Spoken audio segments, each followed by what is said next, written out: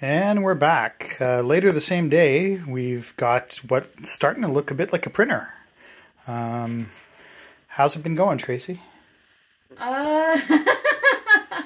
It's all fun, but fiddly. My goodness. I don't want to do steps ahead of time because I've made mistakes already by doing that. So I'm just one slow, steady step at a time. Follow the instructions and hopefully don't skip ahead. You might be surprised and have to backtrack and undo stuff that you thought you'd done properly and hadn't. But yeah, so far it's actually been, other than everything being really small and tight spaces to get into, I think, following the instructions has been good, but there's a few places where, if I'm being honest, the manual could use a bit of clarification on, which way parts rotate, particularly things like motors with the wires sticking out. We're not sure which orientation the wires should be, if they should be facing inwards or backwards or forwards.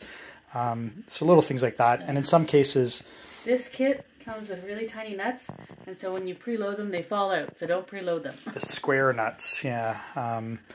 Depending on what kit you get or whether you self-source your parts, you might have different nuts. But the LDO kit came with these square M3 nuts, which are easy to snap in, but also easy to just slide out again. So as we move the frame around, it's been a bit problematic. But so far, so good, and we're still enjoying the process. So that's...